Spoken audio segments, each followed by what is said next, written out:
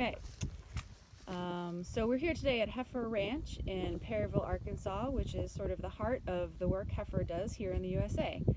We're here today with the horticultural manager, Sean Pissera, and with the livestock manager and farm steward, Donna Kilpatrick. We're just going to ask them a little bit about beekeeping, why it's important to them, what they do to keep the bee populations healthy, and anything y'all can do at home. So, Sean, I'm going to start with you.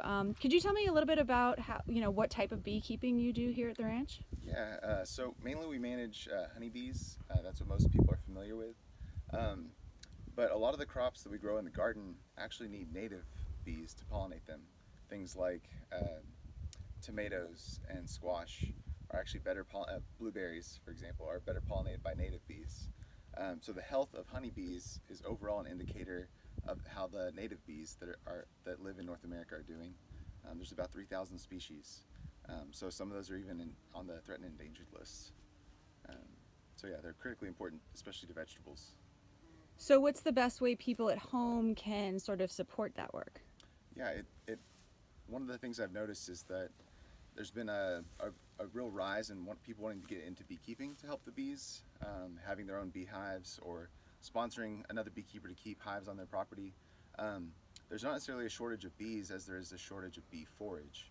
So one of the things that people can do even at home is just being able to plant plants that both honeybees and native bees prefer, or creating habitat. You can buy like the little cardboard tubes that you can sometimes see like a garden store for mason bees or orchard bees to lay their eggs in and overwinter in there. And so just creating habitat and places for the bees to nest and things for them to eat is really the most important way you can support the pollinators. That's great. So I see that you all are right next to a beautiful sign that says Pollinator Friendly Garden. I don't see too many plants behind you, but Donna, could you tell me a little bit about what your team is working on here today? Yeah, sure. So the bottoms are really where we graze livestock, and for livestock to graze, we grow 100% grass-finished cattle and 100% grass-finished lamb. And so in order to have a diversified forage for our livestock to eat, we really need to have a diversified forage. So what we're looking at this year is to really mix that up.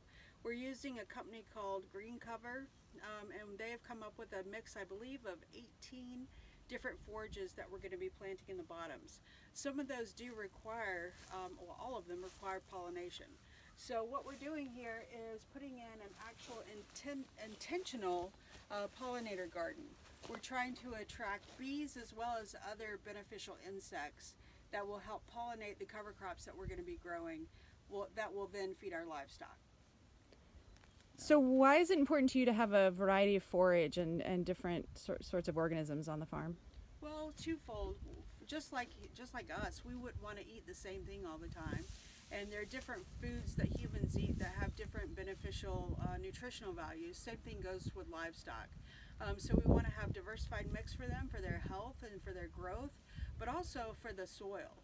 So having different types of plants that have different root systems will help us retain rainwater and just help build the soil quality. Fascinating. So it's all about what's really cool about what Donna's working on with the intentional grazing and having a diverse pasture community is I think it'll actually benefit the honeybees and that we'll get higher honey yields. All the world records for honey production are pre-World War II. So we haven't been able to produce near as much honey as our grandparents did or great-grandparents did because of the lack of forage. There's been a big shift in how people raise cattle to do monocultures of fescue, and then you feed silage or hay or something like that. And so I think what's really cool is that better beef might mean better honey, which is a really neat correlation. Yeah, I love that. That's great. That means a win-win for the farmers, for the land, and for the bees. Yeah. Perfect. All right, well, thank you all. We really appreciate it, and we'll find out more about what you're working on later. Sounds good. Thanks.